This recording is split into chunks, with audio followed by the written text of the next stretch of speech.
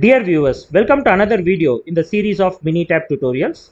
In some of my previous videos, I have explained how can we validate whether the data follows normal distribution or not using graphical representations.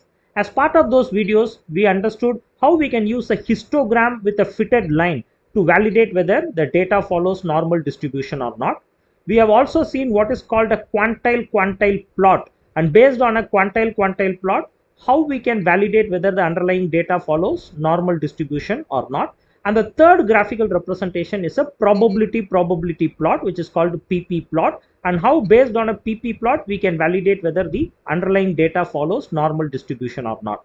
I will share the link of these videos in the description, but today's video is about performing a statistical test. Even though we use graphical methods, a statistical test is a much better way of validating whether the underlying data follows normal distribution or not. So today's video is about performing Anderson-Darling test, which is a most commonly used test to check whether the data follows normal distribution or not. As part of this video, we will be understanding what is an Anderson-Darling test is all about, what is its null and alternate hypothesis, how to perform Anderson-Darling test in Minitab and interpret results. So that is what I am planning to cover in this video. However, I am planning to upload another video on how to perform the same Anderson-Darling test in Microsoft Excel. If you do not have Minitab access, how can we perform the same Anderson-Darling test in Microsoft Excel? I will share the link of that video also as part of the description to this video. Let's now get into this video.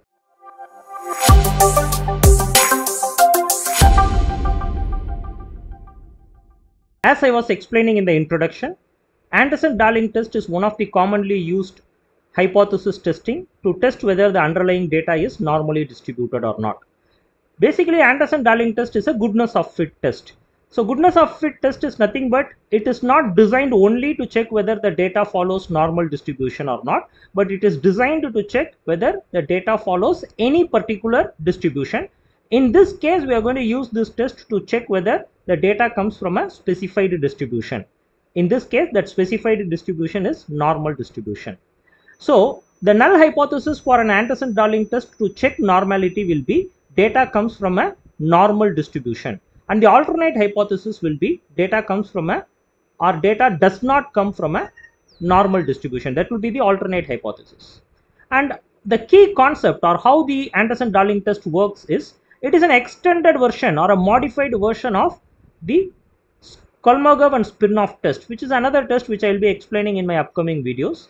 So this test as Anderson-Darling test is an extended version. The Kolmogorov and Smirnov test is going to check whether the underlying data is following the probability function of normal distribution, but it assigns equal weightage for all the probability locations, whereas an Anderson-Darling test assigns a higher weightage for the tail of the curve.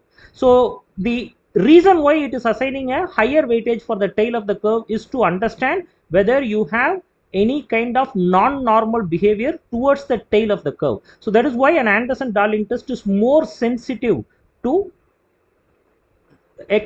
tail related non-normalities. Tail related non-normality is nothing but you have outliers on both sides of your data, both on the higher side as well as on the lower side of the data. So that's what we say, this Anderson-Darling test is more sensitive towards tail and any non-normal pattern observed in the tail of the data, and it is best suited for any kind of sample size. So some hypothesis testing for normality test may need certain number of samples. However, Anderson-Darling test, you can use it for both small as well as large samples. However, as a thumb of rule, try to see at least you can collect 30 data points for any test for that matter.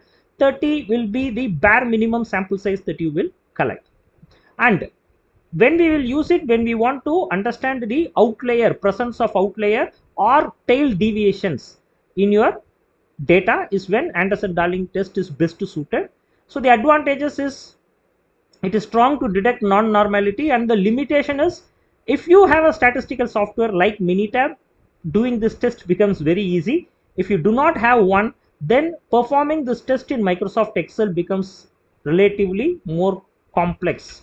the test statistics computation is relatively more complex for Anderson-Darling test. So here I have given the formulas to calculate the AD value, the Anderson-Darling value, and from this how will we calculate the adjusted AD, and once we calculated the adjusted AD, depending upon the AD value, how you will compute the p value. So these are the three sections: Anderson-Darling test statistics formula. From that, how do we calculate the adjusted AD value, and from adjusted AD value, how do we calculate the corresponding p value?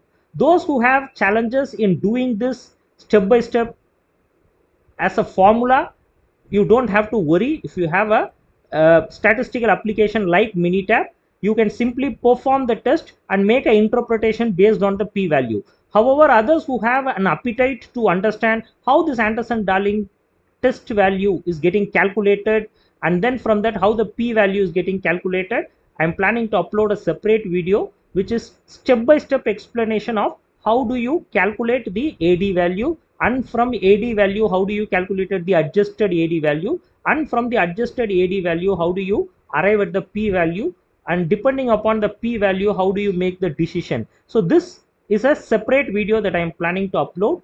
I am planning to upload this as a members only video. So I appeal to the audience to kindly take membership with iTrack channel with a very nominal fee to understand in-depth statistical analysis. Anyway, now we will stick to the Minitab way of performing Anderson-Darling test. So when you perform an Anderson-Darling test, as I told already, the null hypothesis will be the data comes from a specified distribution, and while we are performing Anderson-Darling test for a normally distributed data, the null hypothesis is the data comes from normal distribution, and the alternate hypothesis is the data do not come from normal distribution. So when you perform this test in Minitab, you will be able to see the p value. P value is nothing but the probability value. So the probability value, the p value, if it is less than 0.05, then you can reject the null hypothesis. Reject the null hypothesis means you will go with alternate hypothesis. That means the data do not come from a specified distribution. That is called rejecting the null hypothesis and going with alternate hypothesis. However, if your p value is greater than 0.05, then we fail to reject the null hypothesis. Fail to reject the null hypothesis means we have to go with the null hypothesis, which means the data comes from normal distribution curve or normal distribution. So this is the concept and the formula part. As I told, people who find it difficult to do this step-by-step calculation as a formula can go for statistical applications like Minitab. So now let's see how we will punch in the data, get the result and make the interpretation. So here are some screens which I already have. So let me delete these screens. So the sample data that I have in this particular scenario is 30 samples of weight for boys in the age group of 5 years. So here I have kilograms of weight for 30 sample individual boys whose age group is 5 years old. So I am copying this data and I am taking this data to Minitab. I paste this data in column C1 of Minitab. Now I can click on stats. I can click on basic stats. As I click on stats and basic stats, I have an option called normality test. So when I click normality test, Minitab gives me an option to select the data for which I need to do this normality test, which I have done. And it also gives me an option to draw percentile lines at X value and Y value. However, I decide not to do it. But if you want to draw, the reference lines at a percentile value or at the data value, we can do so. However, I am not going to do it now. And then Minitab gives you a choice to select which normality test that you want to go for. You want to go for Anderson-Darling test, or you want to go for a Rein and Joyner test, or you want to go for Kolmogorov and Smirnov test. So now I decided to go with Anderson-Darling test. However, in my upcoming videos, I'll be explaining about each one of these tests. In fact, we are planning to explain about 6 different hypothesis testing that is being used to check whether the data follows normal distribution or not. So as I have selected Anderson-Darling test, now I am going to click OK. When I click OK, I get this kind of an output. And this output is what we call it as the probability plot. The one that we have got now is the probability plot. So your x-axis is the actual data and your y-axis is the percentile. So if a data follows normal distribution, it is supposed to have certain amount of data falling between average, that is the 50th percentile, that is average plus one standard deviation, two standard deviation, certain amount of data supposed to fall here. So our average is at 18.43. So from 18.43, if I take one standard deviation, which is 1.2, and if I also take minus one standard deviation, which is again minus 1.2, in this area I am supposed to have 68.3% of data. Similarly, if I take one more standard deviation, I am supposed to have 95.4% of data. And if I take three standard deviation, I am supposed to have 99.7% of data. So this is why Minitab offers us a option to draw the value or to draw the line at the data value. So I'm going to draw the line at 18.4, which is my average, and approximately 18.4 plus one standard deviation will make it 19.6 approximately, and 18.4 minus one standard deviation will make it 17.2. So I'm drawing a line average plus one standard deviation and average minus one standard deviation. And now if I click OK, what we need to understand is among all the data that we have,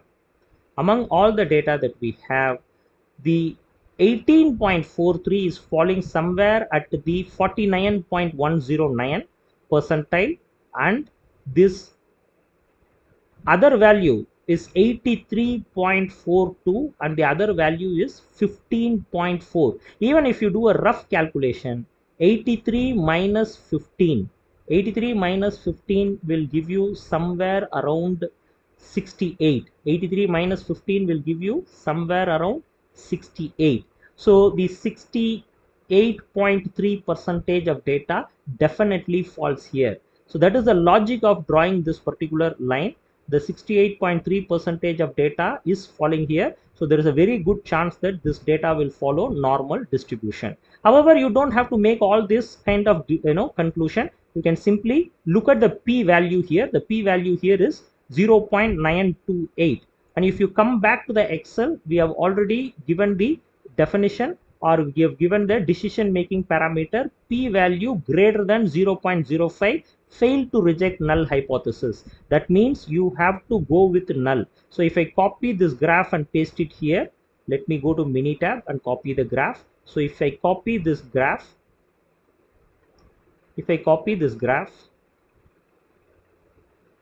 and if I paste it here, I can put a highlighter on the p value and then declare this data as normally distributed data. So I can put a highlighter here on my descriptive statistics.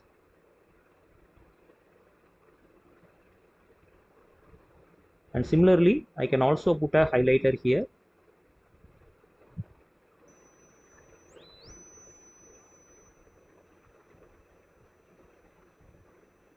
I can select this, I can put it here. And for average plus one standard deviation and average minus one standard deviation, we are approximately covering 68% of the data, and that is what you will understand 83.428. If you want to understand this, we can type 83.428 as the upper bound of this line that we have drawn, and 15.484 is the lower bound in a percentile value. So now if I say 83 minus 15, I roughly get 68. And we all know for a normally distributed data, 68.3% of data is supposed to fall between average plus one standard deviation and average minus one standard deviation. So by looking at the p value and by looking at the percentile values that get covered, we can conclude that this data follows normal distribution. One more way of doing this, instead of doing it as a normality test, one more way of doing this is clicking on stats, clicking on basic stats and going to graphical summary. And in graphical summary, I can select the same data. I can click OK. And when you click OK, you get lot of other information about this data, the entire descriptive statistics, and here also you will find the Anderson-Darling test p-value and the a squared value. A squared value is nothing but your Anderson-Darling test statistics value. So how to calculate this in an Excel is what I will be covering in my next video. However, you can copy paste this data here, and you can again put a highlighter on the p-value, and then based on the p-value you can conclude that the data follows normal distribution. You can put a highlighter on the p-value, and with the highlighter on the p-value we can conclude that the data follows normal distribution. So friends, I hope this video was useful for you to understand how to perform Anderson-Darling test in Minitab, and based on the Minitab output screen, how you can decide you want to go with null hypothesis or alternate hypothesis. In this case, because the p-value is greater than 0.05, you are going with null hypothesis. But as I told in the beginning of the video, these test statistics, how this Anderson-Darling test statistics get calculated, and from that how the p-value is getting calculated. In case if you do not have Minitab, how can you perform Anderson-Darling test using Microsoft Excel is what I am planning to upload as a separate video. So here I have broken down this entire formula into smaller pieces.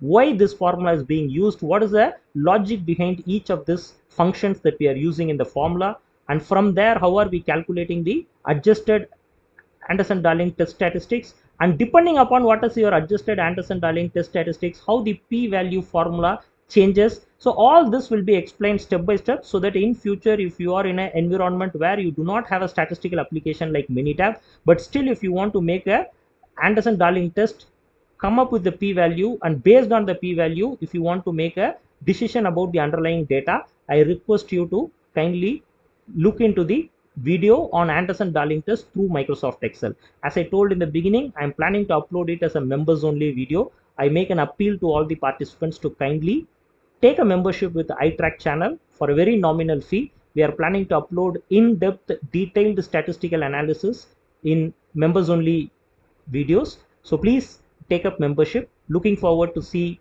more and more of you taking up memberships and getting this statistical concept explained or understood through the membership videos. Thanks for your time for this video. See you in the next video.